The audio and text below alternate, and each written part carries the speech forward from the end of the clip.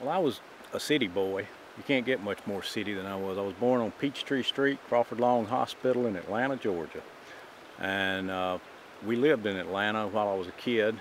Fortunately, I had an uncle who had a farm over in West Georgia, Polk County, so in the summertime we would spend time out there.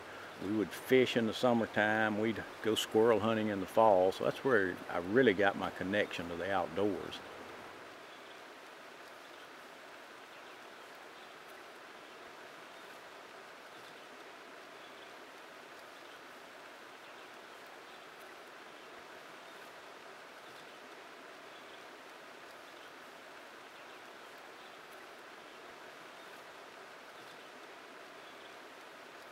For me, I like being outdoors, fishing, and it just makes me forget about everything else that's going on. I can just think about what I'm doing or not think about anything.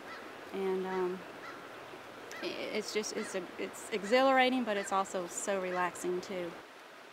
It puts everything in perspective for me, that when you're out here in nature, all of a sudden a lot of the stuff that goes on the asphalt and concrete that you put up with at other times just doesn't really matter. You get a new frame of reference from being out here and the natural world around you and your interaction with it.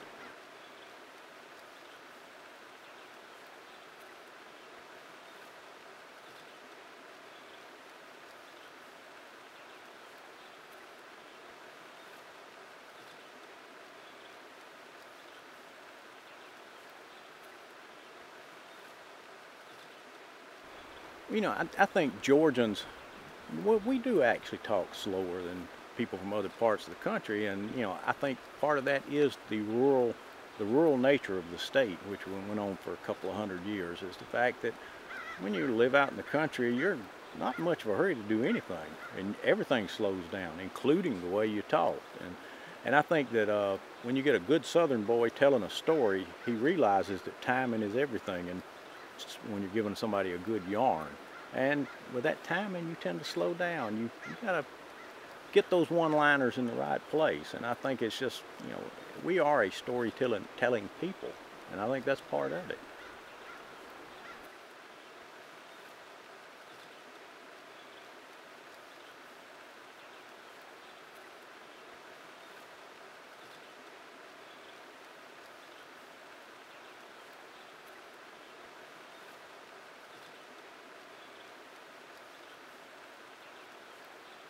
When I leave the city, you know, everything begins to slow down as I get here. Once I'm out here, you know, it doesn't matter whether I throw 60 casts in the next hour or I throw 30 casts. You know, it's a different pace.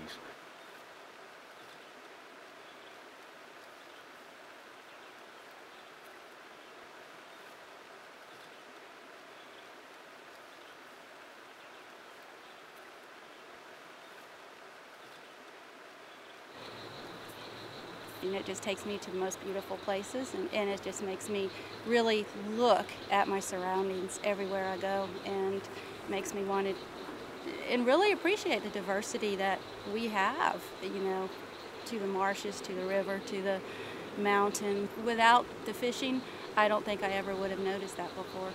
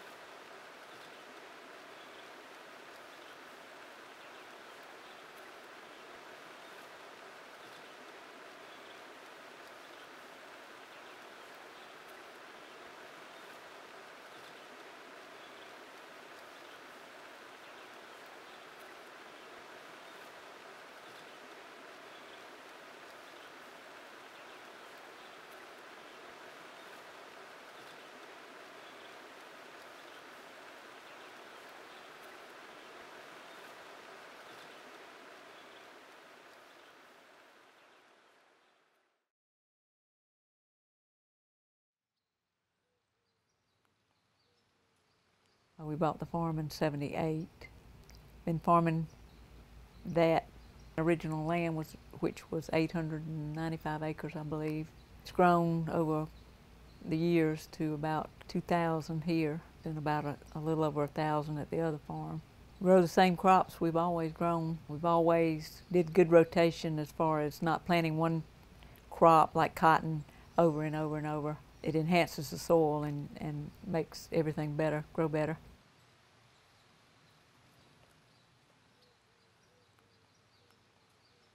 We produce mainly cotton, followed by peanuts, corn, wheat, rye.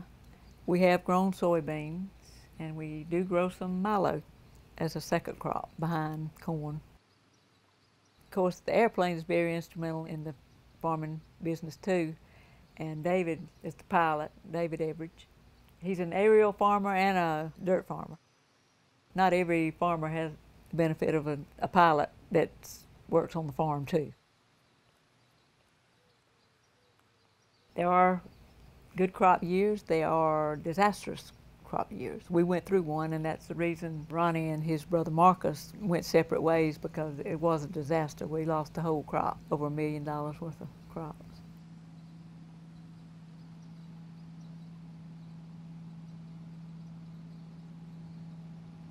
Technology's booming, changing everything from cotton pickers to tractors to airplanes. Everything's more efficient, but it's more costly too. So there again, you have to have more acres to justify the cost.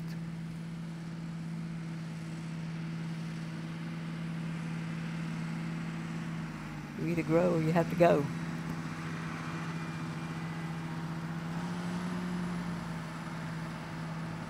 Going into the technology, labor is not as big a problem as it used to be, and that used to be a high expense item. But now it's gradually been replaced with the cost of technology. We're actually paying more, probably more, for the technology to simplify our operation. Some of it we've had to accept to make us more efficient. As time changed, our farm, like so many others, lost the economy of scale. It just would not pay or wouldn't support. So I had to come up, as a young fellow, I had to come up and make a decision to either buy other farms and try to increase what we were doing, or I could leave the farm, get an education, and be associated with it in some form or fashion. Well, it was cheaper for me to get an education in agriculture and be associated with farming. Cottonseed, it used to be around $30 a bag, and cottonseed was relatively cheap, and if you had to replant, no big thing, you know, $30. But now we're paying $400 a bag, plus $400 on a tech fee. So you have to use technology to stay in the business, because you can't afford to lose or be inefficient when you're dealing with a high-priced input as is the seed and the technology. It speeds up our work so that we can cover more acres in a day. It reduces our waste as a double application or a double spray or whatever. So it's good, also good for the environment in that we don't use as much chemicals, fertilizer, or whatever the inputs we're using, you know, being precise with the GPSs. My main job is in the office.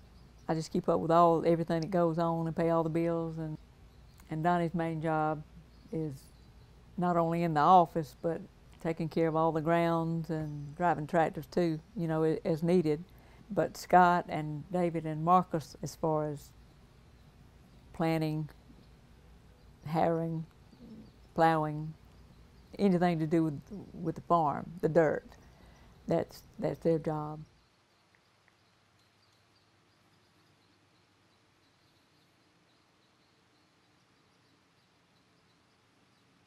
We're at a generation gap, and if you pull it up, I think the average age of the farmer now is somewhere in the high 50s, low 60s. There is no people coming behind us. If I were a non-farmer and wanted my sustainable food supply, I would be having somebody look at what's going to happen when all the older people die off.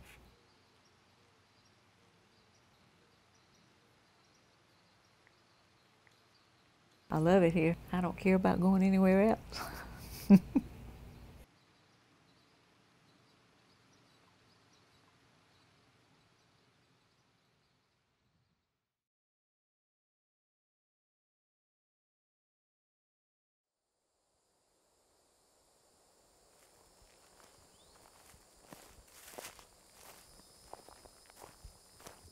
The nature of my relationship with the outdoors has changed probably quite a bit.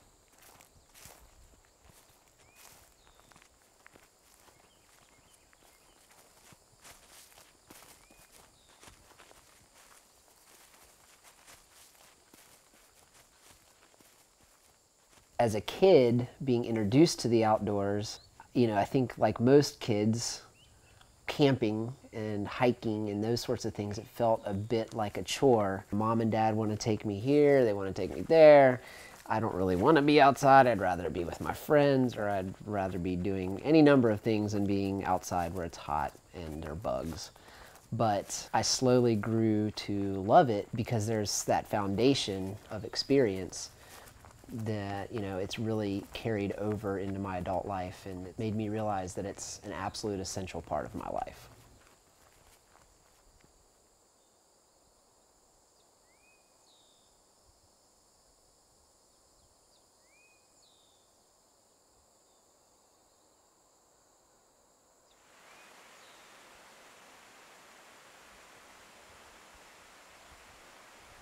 The pace of my working life require moving, thinking constantly at the call of clients or partners, so it's fast-paced.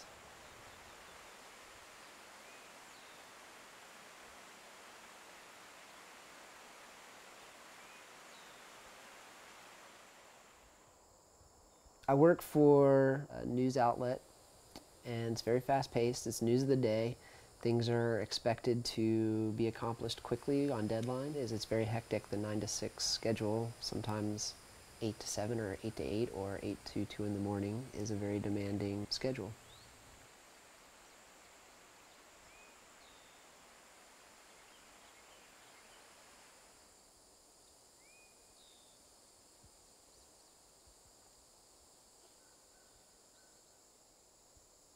Talking to someone about my relationship with nature really requires me to actually think about what that relationship is.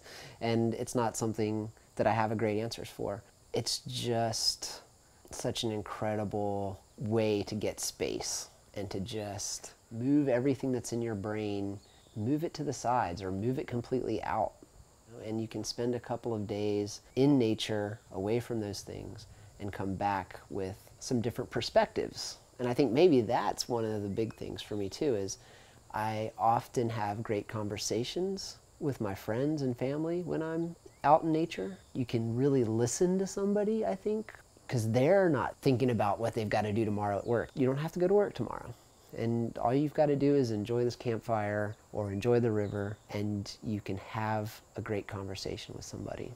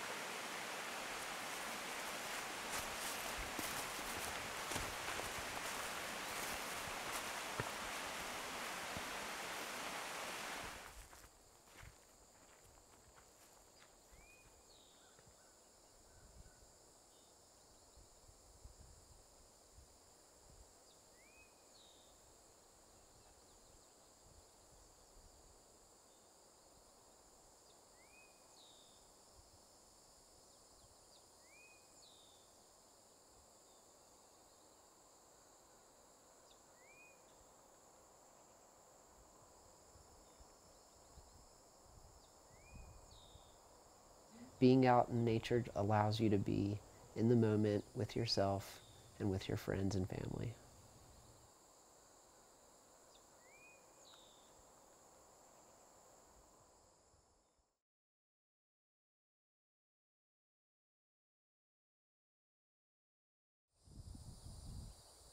I wouldn't really be able to do what I do where I grew up in suburban Long Island. We didn't really have an area like this where it was like a pristine, protected area where I could go and I could research animals in their natural habitat.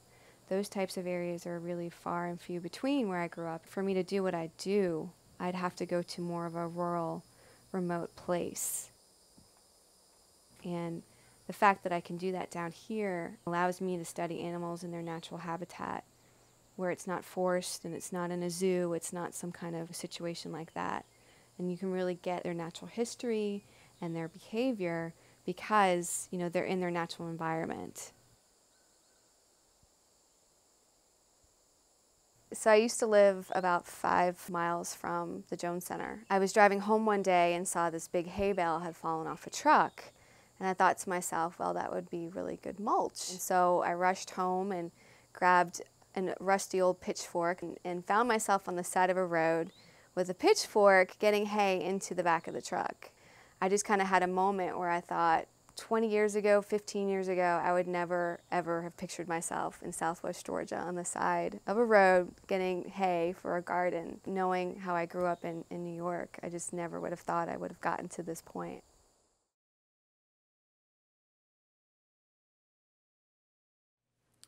So I started off my wildlife biology career working with bats, and that was because I was fascinated with a creature that people don't know a lot about and people have misconceptions about, and that kind of rolled over into me working with snakes in a very similar way. There's a lot of misconceptions about snakes. People are scared of snakes.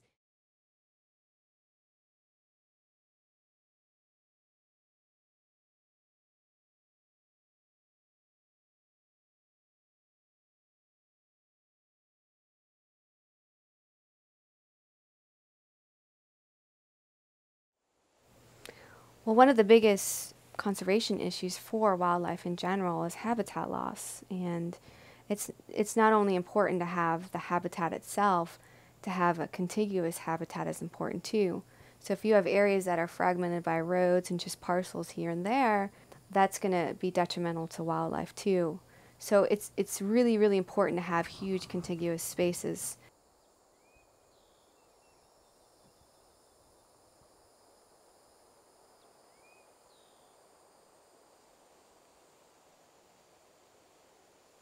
Snakes have a very important function in the longleaf pine ecosystem in particular. They are important predators of rodents, rats, and mice. They do even have a very important function economically with farmers around here because pests like mice and rats that try to decimate crops, they'll come in, and snakes are a really good way, a cheap way to get rid of those pests.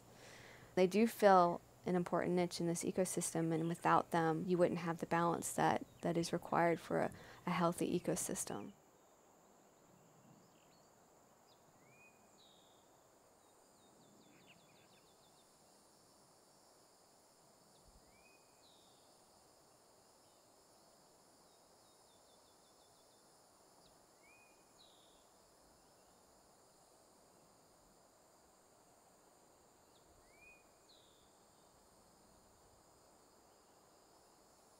So the longleaf pine ecosystem is one of the most endangered ecosystems in the world. Only 3 to 5% of what historically was here is still around.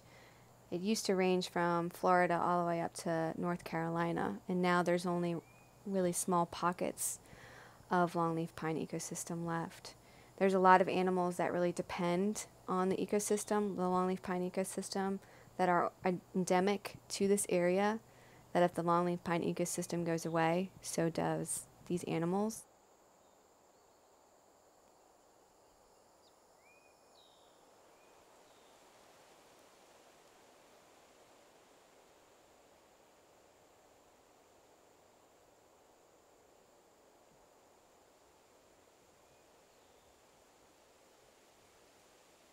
wildlife and habitat loss is happening at a pretty alarming rate, especially in Georgia. A lot of the suburban areas are moving further and further out, displacing wildlife. I think that's one of our biggest threats and biggest issues. Down here, where you have a lot of natural land still available, because it's difficult to make a living farming, people who own lots of natural areas like pine plantations and things like that, it might be more economical to sell that property off, to development. And so it's getting, harder and harder essentially to keep that habitat wild.